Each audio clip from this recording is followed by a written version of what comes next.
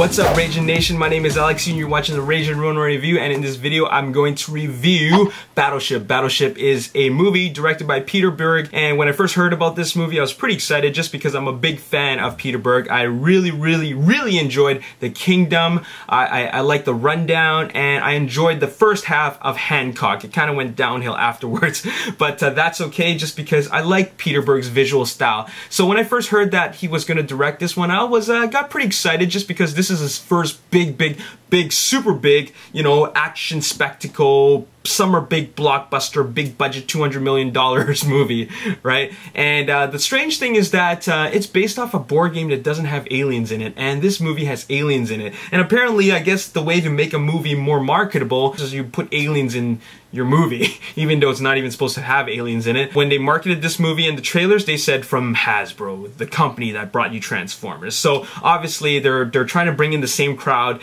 that likes Transformers, right? Because when you watch the trailers, it does look like Transformers at sea rather. But anyways, so I watched this movie, and it's really just an alien invasion movie and nothing more than that. And you're really just watching it for the action, and it's just a CG action fest. That's it. Because the story is really weak. Let me tell you that I had a lot of low expectations for this movie. The movie only has 36% of Rotten Tomatoes. The reviews keep on talking about how the characters and the weak plot is, you know, that's what makes the movie suck, which is totally true. The story is weak. And it's not so much about the alien invasion story that makes it weak. I like an alien invasion movie. That's what I want to see. But what made it weak is the relationships between the characters. It's about Taylor Kitsch's character, Hopper, who wants to get with Brooklyn Decker, but Brooklyn Decker's father is the Admiral or something like that, who's played by Liam Neeson, and we know where this is going. He needs his approval, but he's totally reckless, and then all his naval buddies go down, so we have this reckless character who needs to lead and be responsible for all these other sailors. And this is something that this situation we've seen many times. It's just that they decided to put it on a backdrop of an alien invasion, okay? Which is kind of unique, but it still doesn't do anything for me. I really just didn't care for any of the relationships. I think a huge part of that has to do with the casting too, because I don't think Taylor Kitsch is that great of an actor, nor is he doesn't have that charisma, that star quality, that leading man quality. So I think it was a little bit miscasted. No, in fact, I think it was really miscasted. Why did they cast Liam Neeson? He's a complete badass in other movies, but he's completely wasted in this movie. Why did they cast Rihanna? Casting Rihanna was a very Michael Bay thing to do, because like Michael Bay just casts a lot of actors because he says, oh, she looks good, or I want her in this movie, put her in here. And Peter Berg did that just because he felt that he just wanted Rihanna in this movie. It wasn't anything more than that. Brooklyn Decker was just eye candy, nothing more than that. One character I thought that was very believable was the character of Stone, which is his brother. He was good, and I liked the character or the actor who played the big Hawaiian guy with no legs. Now that was an interesting character. That had a very interesting or engaging rather subplot. That subplot was engaging because of that character and the development he goes through. But the rest of it, didn't care for. Weak human story full of plot holes even.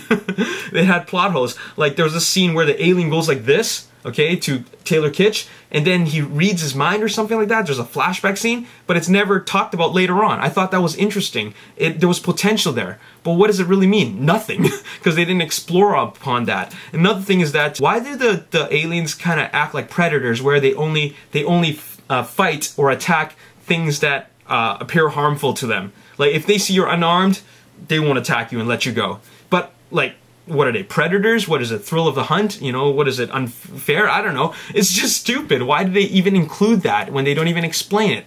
So that was kind of dumb. Unnecessary plot devices. Really, this movie is an action spectacle, because don't get me wrong, the story and the characters were just like weak. The visual effects are great. I love the action in the movie. The movie is kind of dumb, just because it really doesn't take itself seriously, but the action is great. The initial strike sequence was spectacular. I love that scene, but that was really the best scene in the movie. In the first half of the film, the first 30 minutes rather, the first 30 minutes, it just focused too much on the Taylor Kitsch Brooklyn Decker relationship. It focuses completely on that, and I think the movie forgets that this is an alien invasion movie. Let's see what's going on in space. Let's see what's going on with the satellites. They never talk about that except for the very beginning, the very beginning scene. That's all they ever talk about, the satellite and how they communicate with the outer space and all the extraterrestrials.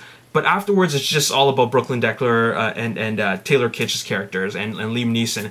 And then I'm just thinking, wow, I don't really care for these relationships at all. I want to know about the space communication stuff, right? Which they don't dwell upon until much later on. And they're just so full of plot holes. I really didn't know what was going on just because they don't talk about a whole lot about why the aliens are there to begin with. But like I said before, this is a mindless action movie, and there's nothing wrong with that. I was entertained for 2 hours and 12 minutes. You can make a good alien invasion movie. The Avengers made a good alien invasion movie.